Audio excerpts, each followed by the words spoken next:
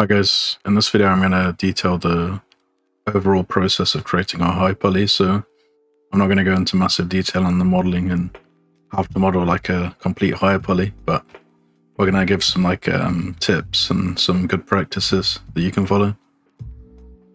So this is a skin I created recently. This is the copper set. So I'm going to use this as an example to show you, how our low poly relates to our high poly, and how we bake it down and how we texture. So for this example, I've split out my low and my high, but normally when you're creating your high poly, it will be directly on top of your low poly. And obviously you'd hide your low poly as you're working on it. We'll cover later on in the video, why your high and low needs to be in the same position, and sort of like the cage offsets and the baking offsets that we need to use. So yeah, I just thought that's worth noting, that the object would be like this if you actually were making the skin, but I'm just putting it here for the video. I'm going to cover the naming conventions first. So in the last video we created our low poly and we've split out the parts and named them _low. So as you can see here, I've got like hoodie _low, pant _low, shirt _low. And then when we're creating our high poly, we want to follow the same naming conventions. So for example, on the hoodie _low, we've also got the related parts of the high. So the hoodie _high. And these, you have to spell this exactly how you spelled the low. So hoodie _high, hoodie _low. And basically what that means is only these hoodie _high parts will bake onto our hoodie _low when we go to baking. This helps, like if you're baking two parts that are close to each other, you're not going to get overlaps and you're not going to get baking errors. There's basically another way of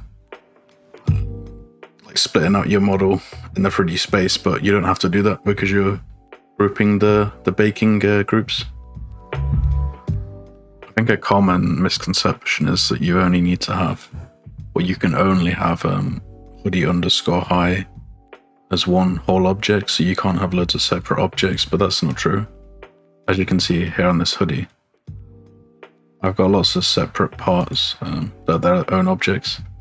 I'm still just naming them the same convention, and then Blender automatically puts another suffix after the high, and that doesn't matter. That can be any number you want. Yeah, I just let Blender do that for you. And basically, when you export all these objects, it will export as one object, but you still have all these individual parts, but that's fine. Another really common question I get is, how do I actually make the high poly? So there's a lot of different methods of making the high poly, so I'm not going to cover that in this video, but I can briefly explain this sort of methods that you might use. So some people might, for example, just use the game low poly, duplicate this, and then work from that low poly, so you can sort of, duplicate, start selecting faces, insetting, and, doing whatever you need to do to make your design. Some people might take this, remesh it, and then use subdivision to get a smoother model.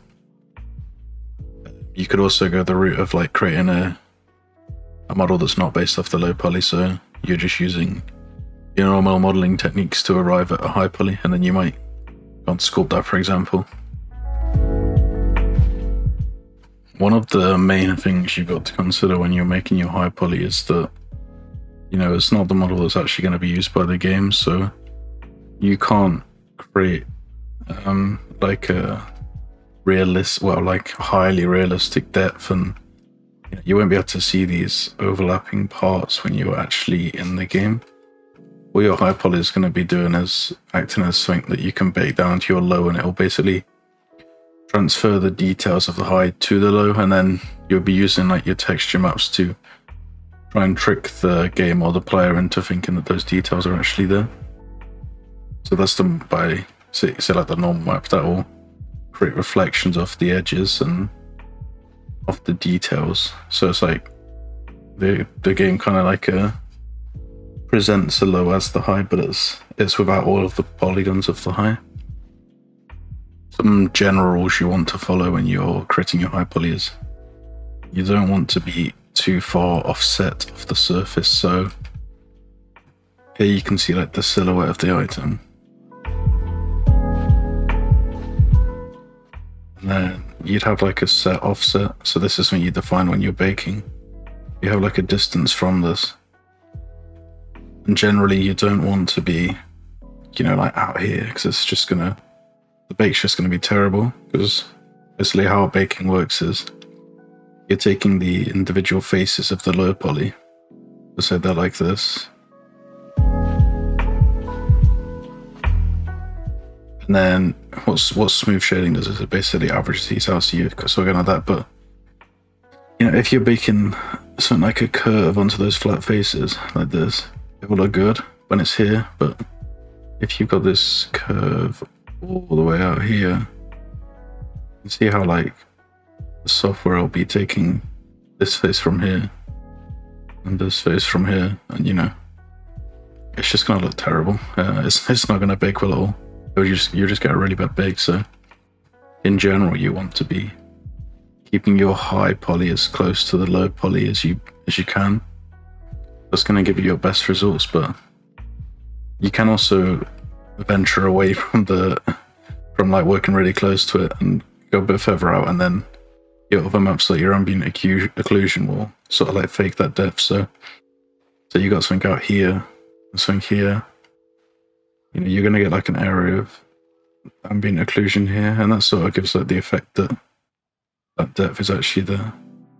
But you want to use this sparingly. You don't want to have like massive variations in your high poly. It just won't bake well. And especially when you come to areas like, say like these armpits. If you've got your model like, you've got like an offset here, and an offset here, you're just going to get, so you want to be working as close to the model as you can. So the way baking works is you can work away from the model, but you can also work below the model. So I normally want to work, I normally work within like this zone here. I wouldn't really venture away from anything more than this. You're just going to get bad results. Another trick I use fairly often is color coding my objects in Blender, and I'll show you why this is useful when we get to the baking stage later on. But basically we can create an ID map. This ID map's really helpful for making, well, for when we're doing like texturing.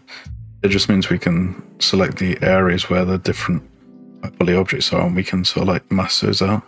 I'll give you an example here. So if I go to Studio Shading, you can see how each of my individual objects have got a different material and a different color.